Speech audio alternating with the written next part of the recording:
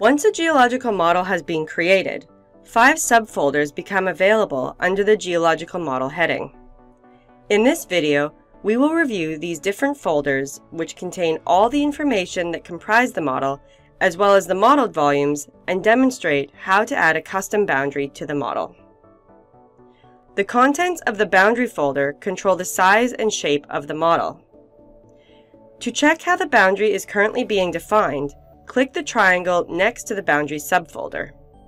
In this example, I have previously specified a topography surface as well as the extents of the model, which are based on the geology drilling table. To make any changes to the boundary, double-click on the boundary subfolder. The model extents can be changed and the Use Topography checkbox can be deselected. The boundary can be easily modified and customized at any time during the modeling process by adding a new base, such as a basement unit, or a new lateral extent, such as a project boundary, both of which can be built from polylines, GIS lines, points, or structural data created in Leapfrog, or by importing data that represents the desired boundary. A new base allows you to define the bottom vertical extent of a geological model, while a new lateral extent allows you to define the XY extents of the model. I will add a new project boundary to this model by right-clicking the boundary filter and selecting New Lateral Extent from GIS Vector Data. I'll select my imported GIS line boundary and use a vertical wall projected from the line.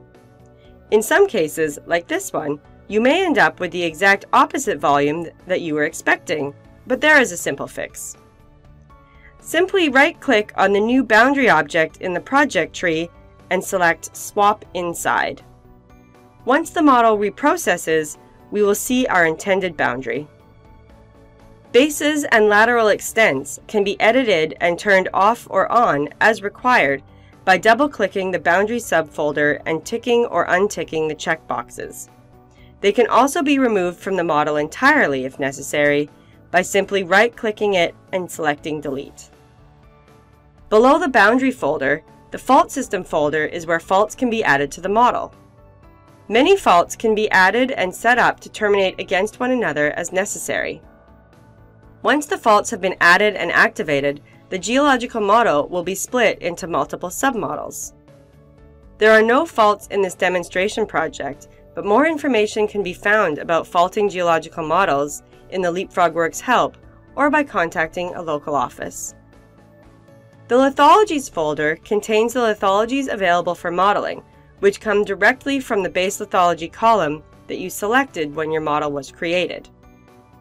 In the previous video, I selected the Group Lith column as the base lithology column, so it's the column of data being used.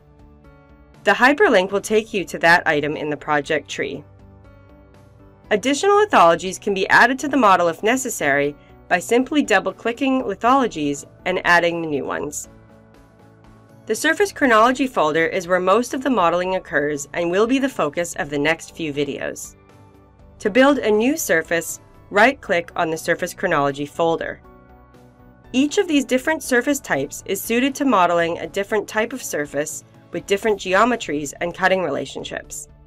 The functionality and purpose of each different surface type is discussed in the help and in the subsequent video.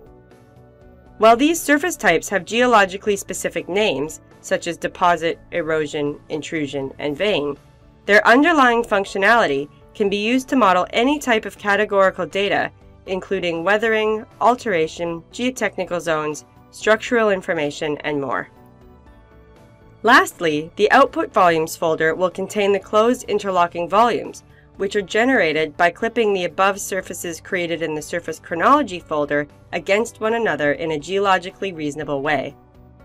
Right now, there is only an unknown volume, the shape of the overall model boundary, available in the Output Volumes folder, as no surfaces have been created or activated yet.